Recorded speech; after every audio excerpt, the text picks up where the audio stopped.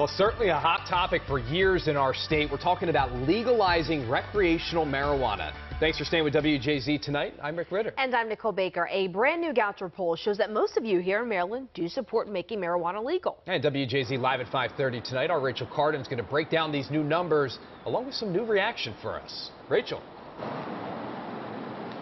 That's right, Rick and Nicole. So about that reaction, almost everyone we spoke to today say that they think marijuana helps with things like insomnia, anxiety, as well as pain relief.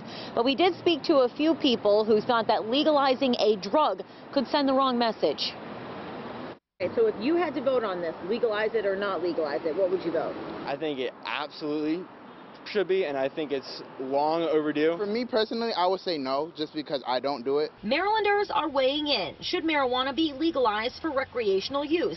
A recent Goucher poll shows 60% of the state thinks it should be. I think that year after year, we've seen a majority of support for cannabis legalization in Maryland. But the topic has yet to be voted on in the General Assembly. If it were to come to a vote, Malia Cromer, director for the Center of Politics at Goucher College, thinks it would pass.